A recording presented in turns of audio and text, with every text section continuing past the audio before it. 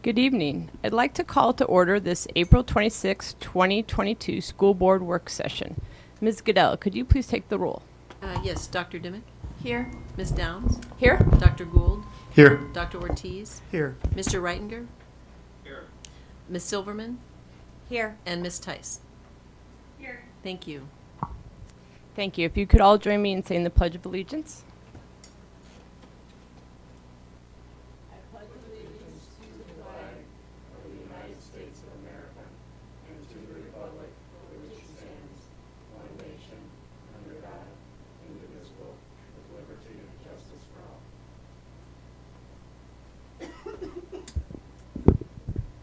Thank you. If I could please have a motion to adopt the agenda. Yes, thank you, Dr. Ortiz. I move to adopt the agenda as presented. Thank you. Could I have a second? Second. Thank you, Vice Chair Gould. All those in favor say yes? Yes. Yes. All those opposed say no. Great, motion carries. And we will move on into our work session now. And we'll be starting with item 2.01, collective bargaining update. And so I wanted to give the school board an update as was promised. You all will remember that at our last meeting, this board adopted or approved that we form a committee, a special committee, that would draft a collective bargaining resolution for your consideration. And that committee had its first meeting last week and had its second meeting today. So I wanted to just give you a brief update on that, and I know Dr. Dimmick will be joining in as well, and perhaps Dr. Noonan. So wanted to let you know that the membership of that committee, Dr. Noonan is our chair, and I asked him to serve as the chair. And Ms. Goodell is on that committee taking our minutes, and a big thank you to Ms. Goodell because she does enough for us, so we're really calling her in for some double duty here, so thank you, Ms. Goodell. Our teacher representatives are Farrell Kelly, who's representing the secondary level, Emily Donovan, who's representing the elementary level, Debbie Liang, who's representing the support staff, and they also have some legal representation, and their attorney is, her name is Kathy Lee. And then on the management side, we have Ms. Valerie Hardy, who is our head of secondary schools, Kristen Michael, who's our COO, and of course Trish Schminson, who is the school board attorney. And then Sue Dimmick and I are serving as the school board reps. So that's the committee. The one thing that we've noted, the group has noted more than once, that we don't have anyone from the operations staff on that committee. And so, that's an important part of our school system. And I often say that when operations is running right, you don't even realize we have operations. And so that is something that we keep talking about. And I know that Debbie Liang, as a support staff person, is going to be reaching out to the operations staff to try to get their feedback throughout this process. So a couple things that happened at our first meeting, sort of a housekeeping meeting. We agreed on operational norms, talked about really assuming positive intentions on everyone's part, the need, to communicate clearly and constructively. We developed some essential agreements, making sure students are always at the forefront, making sure that that statements are rooted in facts and data, and remembering the voice is not present, again, our operations staff.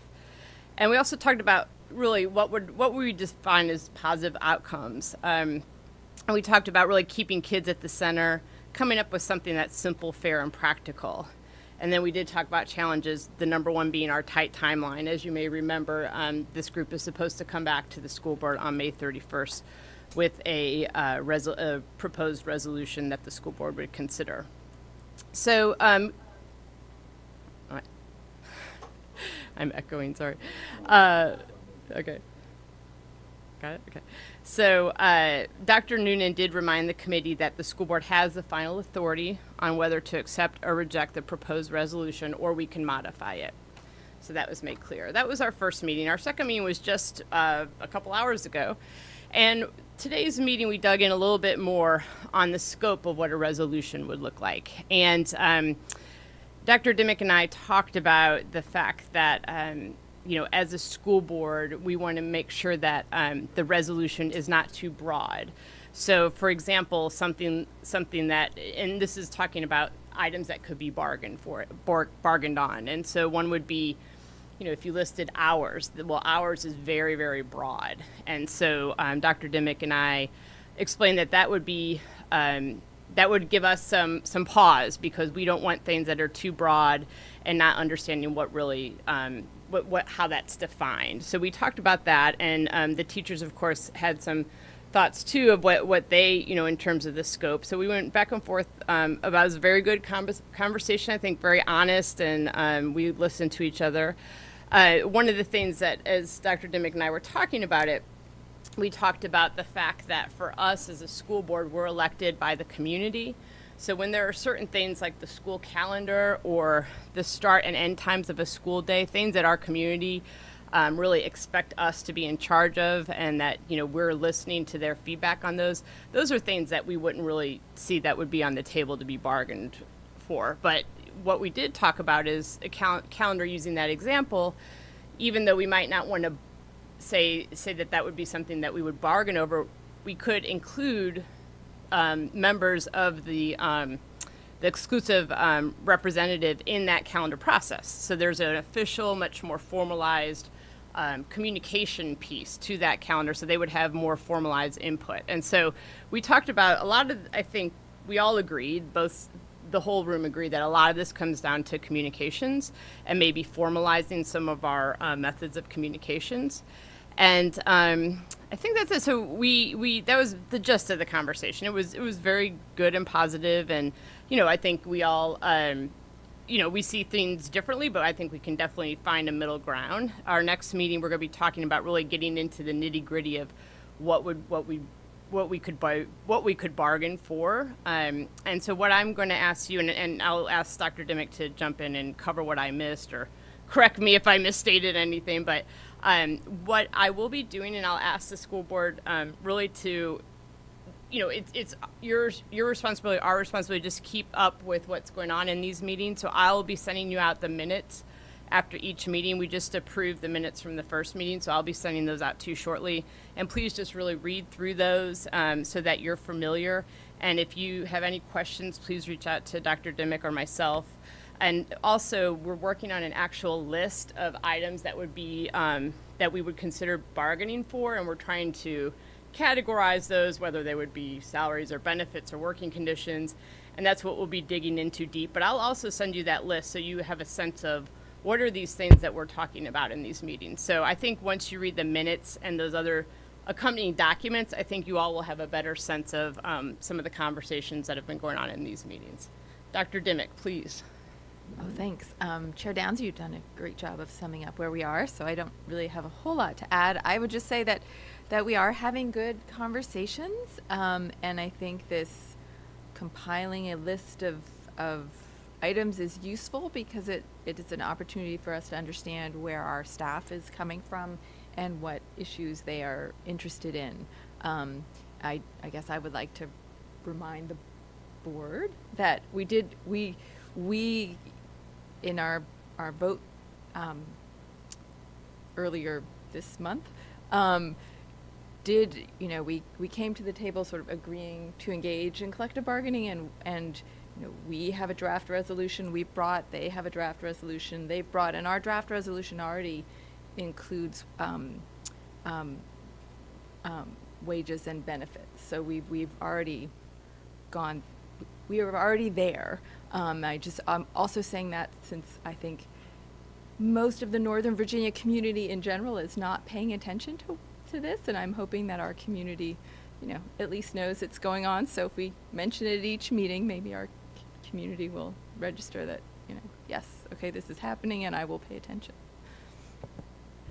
Thank you, Dr. Dimick. Dr. Noonan, did you have anything to add? Okay. Nope. He's doing, and I'm happy to report he's doing an admirable job as chair of the committee. Any questions from the school board?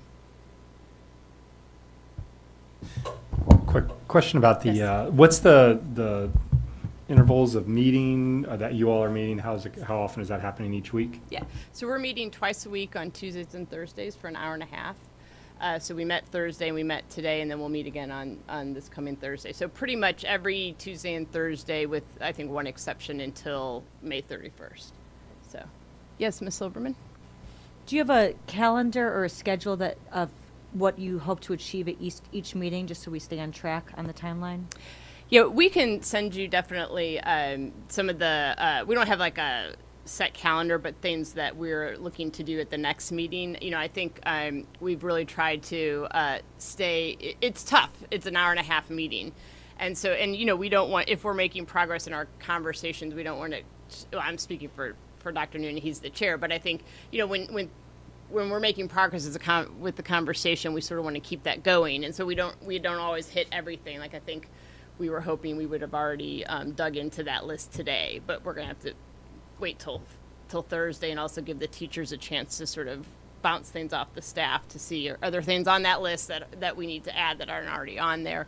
So I'll send you you'll see on the agendas it will say like next time we're going to try to talk about this and that. Thank you to both of you and to Dr. Noonan for working on this. Any questions from those joining remotely? Okay. All right. Well, that's it. We will keep you posted and keep you updated at each meeting. And as I said, I will send out shortly the minutes from the last meeting as well as that list I told you that we're working on as a group. So, so thank you to everyone for your input, and we appreciate the teachers' time and also the staff's time who've joined us. So.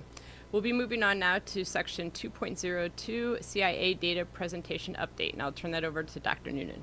Thank you, Chair Downs. Good evening, everybody. It's nice to see all of you, both virtually and in person. This evening we have an opportunity for part one of our annual data presentation. And tonight's presentation from Mr. Bates and Dr. Weilenman really is to sort of set the table, if you will, for what you will see in the data presentation that's coming up. And part of the reason that I say will be coming up is because we don't really have any data to share with you because of the time of year. Typically we give the data presentation in the early fall. But tonight, what you're going to hear is what is it that we're collecting, why is it that we're collecting what we're collecting, and how it's going to be presented. We had a presentation not too long ago, I want to say probably 2 or 3 months ago, with the board, and there was some good feedback that Dr. Weilenman and Mr. Bates took in. And tonight, looking forward to hearing what they are going to share with us, but also want to just sort of manage expectations that tonight you're not getting data, but it's more about information of what it is that you're going to be getting and why. So with that, I'll turn it over to Mr. Bates. Thank you, Dr. Noonan, and thank you, Chair Downs and Vice Chair Gould and the rest of the board, those in person and those who are remote. As Dr. Noonan said, this will be one of 2 presentations.